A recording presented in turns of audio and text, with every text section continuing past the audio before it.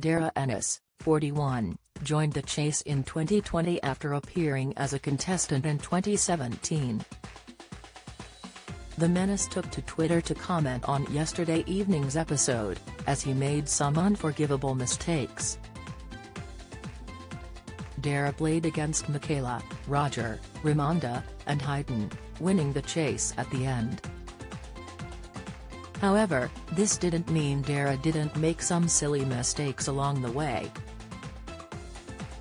Roger took an impressive £4,000 through to his battle with Darragh, and even embarrassed the chaser along the way. The pair were asked, nicknamed Balls on the Falls, Rise is the biggest public art sculpture in which UK capital? Roger got it right, however Darragh, the Irish chaser, got it wrong. Darragh took to Twitter in view of his 25,700 followers, writing, "I can't believe I got that one wrong. I was so mad at myself. Falls." Darragh replied to several social media users who picked up on his huge mistake. Actually Pierce said, "Ah Darragh? Balls on the Falls at Bones_Giles #the chase." He said, "I know. Absolute shocker." Dansmam65 added, "Balls on the Falls was shocking."